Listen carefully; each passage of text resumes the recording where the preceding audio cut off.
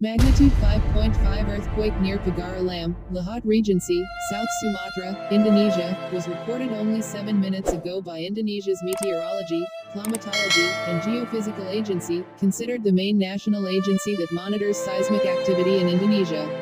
The earthquake occurred at a shallow depth of 27 kilometers beneath the epicenter in the evening on Saturday, March 23, 2024, at 8:20 p.m. local time.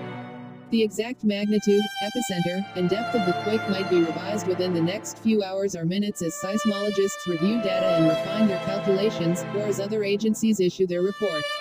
A second report was later issued by the European Mediterranean Seismological Center (EMSC), which listed it as a magnitude 5.5 earthquake as well.